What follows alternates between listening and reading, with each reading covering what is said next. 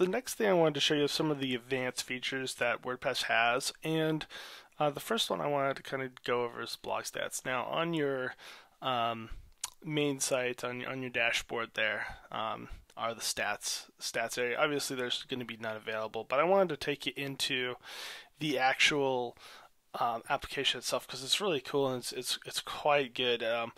You can see the referrers, basically other sites who have sent you traffic, search engine terms, top posted pages, clicks, and some of the blog stats. So the thing you have to remember is that it doesn't count my own visits to the blog. So if you're clicking refresh and you're hoping to see blog stats pop up, you're probably not going to see it. So another thing I wanted to mention is that you could change your address from hrcoolguy.wordpress.com to simply hrcoolguy.com. And the way you do that is with adding a domain. And obviously, I'm not going to buy one here, but if you wanted to,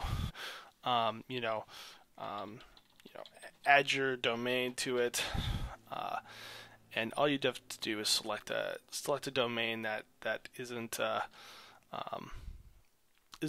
already used, and you basically fill out the information.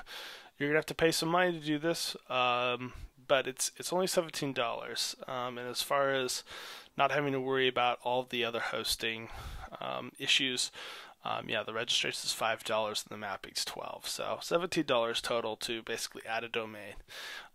If you have a domain already, like let's say you've got a domain for your business and you just want to add the blog to that, that's mapping, and I will tell you that mapping is probably something you want to have your IT people involved in. So get with them. They can help you figure out how to do it with your domain and get it to look right. So the other cool thing that they allow to do is if you ever move your WordPress.com site and you decide to self-host, which is an entirely different topic, but if you decide to take it off WordPress.com and host it on your own servers, you could do that. You could basically have your redirect be set to whatever website you need to, and that's going to redirect all of your blog traffic to that new website. So that's pretty cool. It's one of the ways that WordPress offers a lot of continuity whenever you're setting up a blog there. Some of the other settings I just wanted to show you are just some general things as far as things. So the first one is the tagline, and you'll want to maybe update your tagline or delete it completely. You could also change your time zone. So right now we are you can either use -7 because it's daylight savings time, or you can choose a city that's close by. So I'm just going to use I'll use Vancouver, BC. So that will automatically adjust my settings there. You can change the date, the time, the week, what day the week starts on. So you're really getting into some of the more intricacies of that. You can kind of go through some of the writing things. So just showing like what the size of the post box is, the default post category, what the default link category is. You could save that as well. Reading is kind of the interesting one too. You can see how many blog pages to show, how many blog posts to show on that front page. So you'll show right now 10 posts.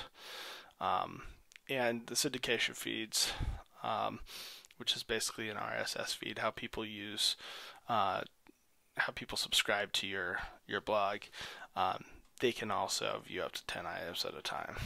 So that's about it there. As far as discussion is concerned, you can change your comment settings. So if you wanted to block all comments, you can do that. If you wanted to if you want to have users be registered and logged in, remember that whenever you add a barrier to people commenting, you're going to lose a certain percentage of that. So if your blog's purpose is to get discussion going or that sort of thing, then you'll want to make this as easy as possible without allowing spammers to hit you.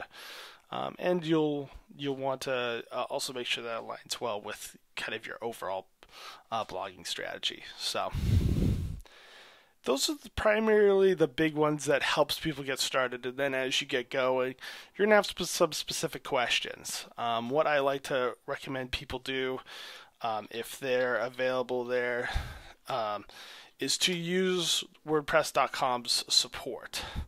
And you could do this basically by searching right there at the top right hand side. How do I add a link? I'm going to just go ahead and search there.